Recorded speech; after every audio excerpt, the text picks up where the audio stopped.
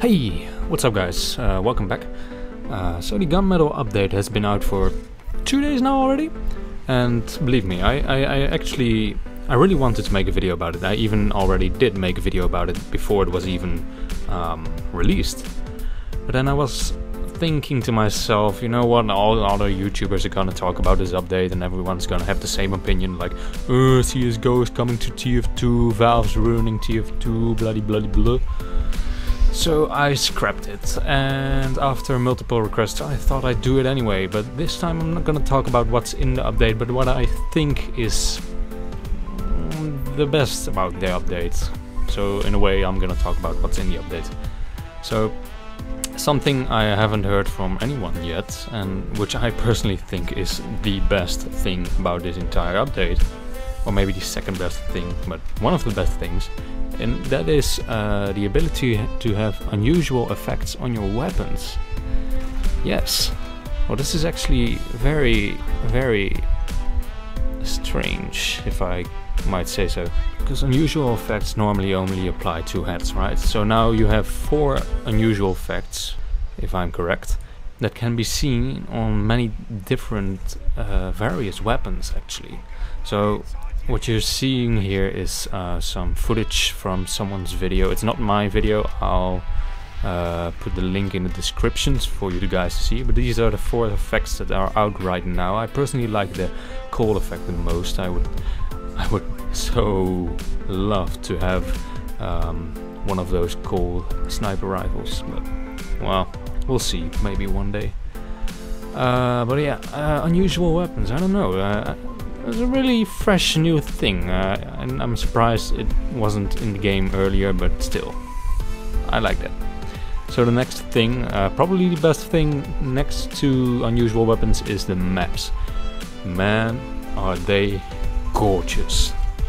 I mean, have you seen Suji, for example? That map is just beautiful. I mean, apart from the bugs. You know, the update is only out for 2 days, so sometimes the bridges are invisible and even the pyros are invisible, I've heard some people say. But man, that map is beautiful. Even the blossom falling from the trees is just... These people have outdone themselves.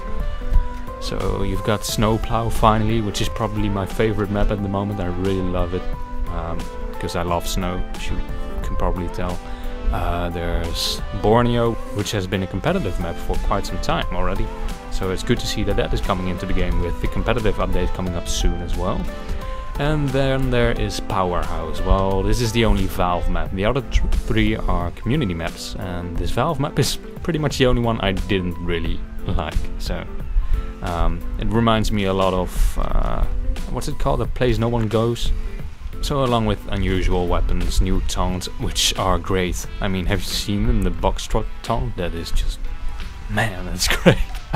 Still laughing my ass off every time I see them. But apart from those, there's also skins, of course, which is why people are complaining that CSGO is being ported into TF2. But I still like them. I mean, most of them are crap. I'm sorry, let me correct myself. I mean, everyone I've gotten so far is complete crap, apart from my rocket launcher, which is slightly crap. But I mean, it's good to see new ideas and new things coming into TF2. I mean, this game is so good because it has so much variety, and to add even more variety to the game, in my opinion, it's always great to have new things. So I'm not complaining here. Most of the people I know are, but I'm not. So something I am complaining about though is the amazing amount of nerfs and buffs. Because, well, it is new, yeah, to a certain degree. But the point is that with a list that is so long with buffs and nerfs, it's basically becoming an entire new game. It's not a new concept anymore, or just a new tactic or something like that. It's a completely different game, because everything works differently. Things you were used to, weapons you were using for your main loadout, just don't act like they used to. And that is for many people a groundbreaking deal. I've had a lot of friends tell me that they can't play their main class anymore because all their weapons got nerfed. So that is one thing to keep in mind. Some weapons right now can be rendered completely useless. For example, the lock and load. I mean, well, yeah, it needed a nerf, but still. Does it need to be this useless? Because what demo would use his grenade launcher instead of his sticky launcher to take down the sentinels, right? Not only that, but even the mini sentry got a buff, and alright, I think that doesn't even need an explanation. It's just ridiculous. But the only good thing about mini buff is that you can actually one-shot destroy a mini sentry when it's building up, but you'll have to be quick.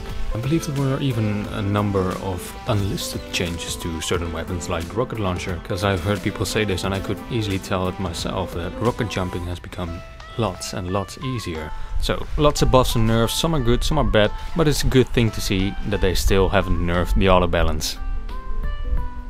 Fuck you, Valve. So conclusion time? Yeah, I think it's that time. So conclusion, did Valve fuck up TF2 this time? No, that's just your opinion. In my opinion, it's just a new update with new stuff and more stuff, and I like new stuff. It's always great. And take Gavin, please. Come on, guys, look at the guy. He's so fucking cute and fluffy. How could we possibly be mad at him? So that's gonna wrap it up for this video. Hope you guys are happy that you now know my opinion on the game and that it's pretty much the same as anyone else's. And I'll see you next time.